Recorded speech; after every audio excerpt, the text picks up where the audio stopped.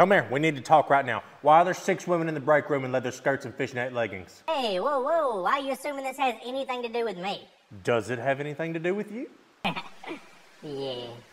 Well, now that we got that out of the way, why are there 6 women in leather skirts and fishnet leggings in the break room?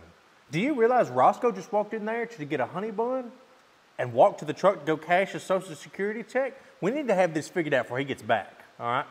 Hey, look, Roscoe is an adult, okay? What he wants to do with his money is his business. All right, besides, I don't know why you're mad about this. I mean, you're the one that told me to bring him. Now, you see, Roscoe, he may be having early onset dementia at any day, but I know I am not.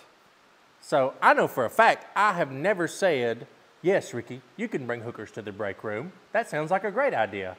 In any shape, way, or form, I have never said those string of words. So how the fuck did I tell you to bring them? This morning, in the safety meeting. I mean, you pretty much ended it with telling me that I should bring them here. I mean, do you not remember? Just think back, have a flashback. And remember, guys, concluding this morning's safety meeting, it is cold outside. We are in the winter months. And, you know, if you're cold, they're cold, just go ahead and bring them inside. That was about pets, household pets. Your dogs and cats and animals that you have at home. If you're cold, they're cold. You know I didn't mean them. You know I didn't. They have a home. They need to go to it. Okay, untwist your ponytail, princess. I'll take them back where I found them. I mean, we could just wait 20 minutes and Roscoe will take them all somewhere. That's what I'm trying to stop from happening, okay? We need to do something before he... Shit. Hey, Roscoe, what do you got there, buddy? Oh, nothing, just half gallon of Jack out of my truck. What do you need that for, man? We're at work. Well, somebody had said recently they were kind of thirsty and I didn't have no water, so I just figured this would be all right. And, I mean, you know what? You can go ahead and clock me out. I'm tied up the rest of the day.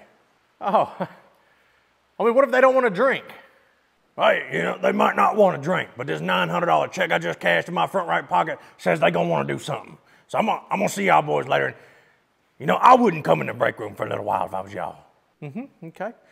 Do you see what you did?